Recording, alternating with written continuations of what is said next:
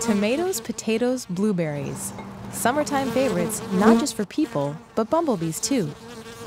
These crops and many others rely exclusively on bumblebees for pollination. But in recent decades, bumblebee populations have declined by as much as 96%. Some Seattle gardeners are trying to find out what effects that might have.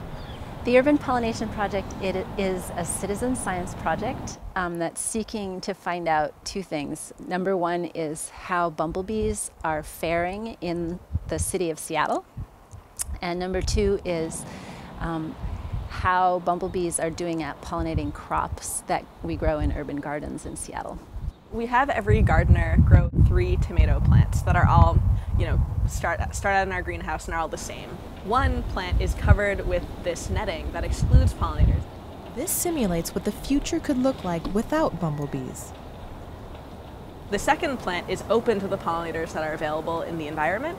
So the bees that are available are allowed to do their job. The third plant is where things get a little strange. And then the third treatment receives extra hand pollination with a tuning fork. Surprisingly, a tuning fork vibrates at the same frequency as a bumblebee buzzes. That vibration causes flowers to release pollen. So, which plant grew the least tomatoes? The plants that were cut off from bumblebees and tuning forks. And so that shows, indeed, pollinator visitation is limiting the number of tomatoes that we can get. And which plants produce the most tomatoes? The tuning fork tomatoes. But is hand-pollinating tomato plants one at a time actually a feasible plan B? Bees do so much. 1 out of every 3 bites of food that we eat requires pollination.